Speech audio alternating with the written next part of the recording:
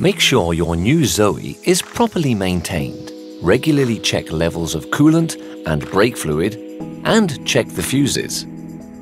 Note, fluid levels must be checked on flat ground, with the engine off and cold. Release the bonnet by pulling on the lever located at the bottom left-hand side of the dashboard. Push this tab and lift the bonnet. The coolant reservoir is located here. The fluid level should be between the min and max marks. If necessary, top up to the required level. Use only products authorized by Renault. They provide your engine with anti-freeze protection, as well as anti-corrosion protection for the cooling system. The brake fluid reservoir is located here. Check that the fluid is above the min warning level.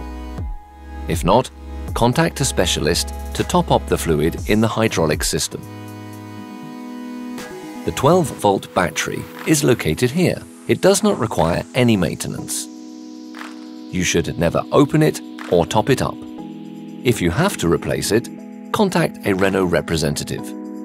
Finally, if an electrical component stops working, check the condition of the fuses. To access the fuses, open this flap. Using these pliers, disconnect the fuse associated with the fault. Check its condition and replace it if necessary with a fuse of the same rating. Note, certain features are protected by fuses located in the engine compartment.